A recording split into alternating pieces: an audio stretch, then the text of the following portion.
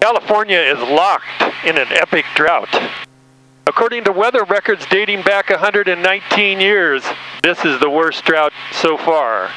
However, based on tree ring data of some researchers, it may be the worst drought in 500 years.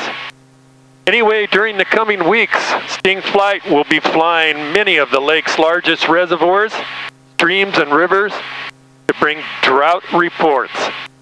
Today's report is coming from New Melones Reservoir, the fourth largest reservoir storage in the state, which, when it's full in many years, peaks out at 2.42 million acre-feet.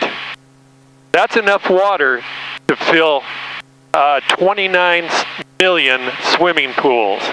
Anyway, today, September 22nd, 2014, the reservoir stands at 22% of capacity and is dropping daily. May the rains come soon. Thanks for watching. Browse my other videos at Sting Flight and subscribe. It's free.